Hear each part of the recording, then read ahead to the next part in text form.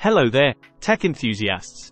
Welcome back to UK Pro Reviewer, your trusted source for all things tech. Today, we're diving into the world of Apple's Magic Mouse. It's a mouse that's known to be beautiful, but does it deliver on functionality? Let's find out.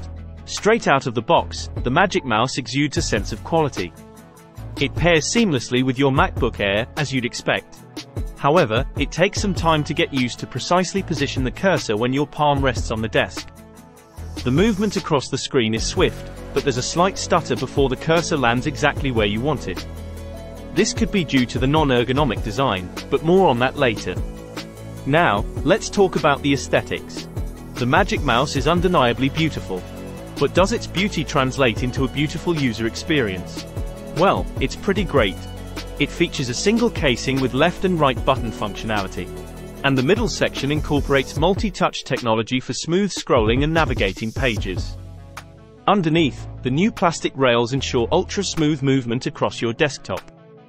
However, compared to other mice like the Logitech MX Anywhere, the Magic Mouse doesn't feel as fast, even with the same speed settings. And speaking of Logitech, their MX Master 3 stands as the best ergonomic mouse currently available. While it wouldn't be fair to criticize the Magic Mouse for not being ergonomic since it's not marketed as one, the low, symmetrical shape can cause discomfort during extended work sessions. One particular frustration with the Magic Mouse is the charging port located on the underside.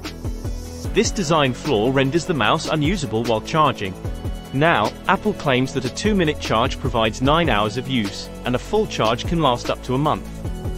Apple's steadfast approach of accepting minor niggles for overall perfection is a gamble.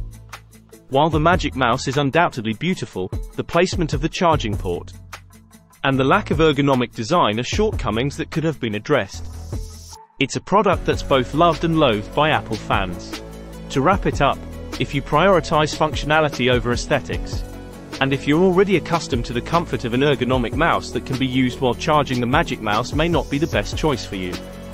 However, if you're a dedicated Apple enthusiast who values the beauty of their products, you'll likely find plenty to love here. That concludes our review of the Apple Magic Mouse. If you found this video helpful, don't forget to hit that like button and subscribe to our channel for more tech reviews.